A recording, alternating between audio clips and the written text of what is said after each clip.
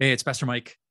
A really small step that could be a really big blessing to our ministry and to the kingdom of God is you taking just a second to rate and review this podcast.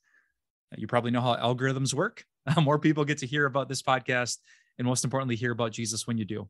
So thanks for helping us out and may God bless you today. So in this series, we've been looking at how God can bring good even out of things that are bad. And as we wrap up the series in this video, I'm going to challenge you to think about things a little bit differently. You see, normally when bad things happen in my life, and maybe for you too, the question I naturally go back to is one that's kind of self-focused. If God promises that all things will work out for my good, where's the good in this for me? And I want to pinpoint that question today. Whenever you experience bad things in your life, maybe you tend to ask that same question. If God promises all things will work out for good, where's the good in this for me? And the challenge is this: maybe this isn't about you at all.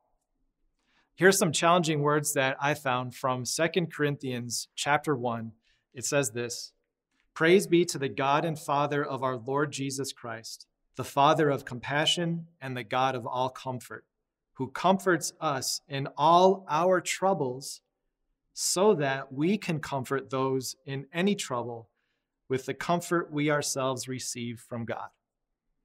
So sometimes the bad things that might come into your life are just an opportunity for you and for me to receive comfort from God. And what is comfort? Comfort is simply receiving the blessing of God's faithfulness to his promises. Let me give you some examples. It's one thing to believe that God has a plan for you. It's another thing to experience his plan when your plans fail. It's one thing to believe that God will provide for you. It's another thing to receive the experience of his providence when you're not sure how you can provide for yourself. And also, it's one thing to believe that Jesus is the resurrection, but it's another thing to receive resurrection comfort at the funeral of your loved one. You see, the way that God comforts us is through the hardships of life. And those hardships give us an opportunity to hold on to his promises. So when it comes to your life, maybe you've received this from other people, that you were going through a hardship, but they were able to walk alongside you because they had gone through something similar. So I know that when it comes to the bad things that we might experience in our lives, we might just automatically ask the question, where's the good in this for me? But what we know is that this might be an opportunity for God to comfort you so that you in turn can comfort someone else. After all, isn't that what God called us into?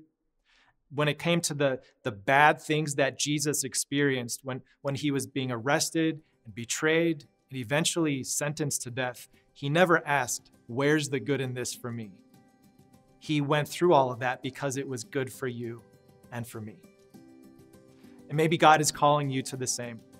There are so many amazing ways that God can bring good into your life, even through the bad things that you experience.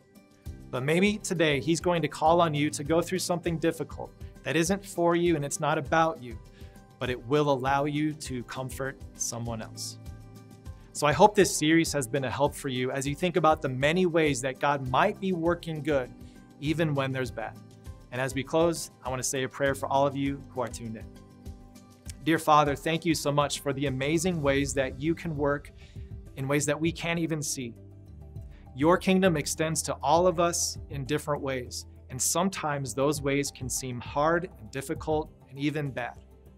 But in this series, we've seen some amazing ways where you can work good even through bad. And we hold you to keep your promises of who you are and what you've done. In Jesus' name, amen.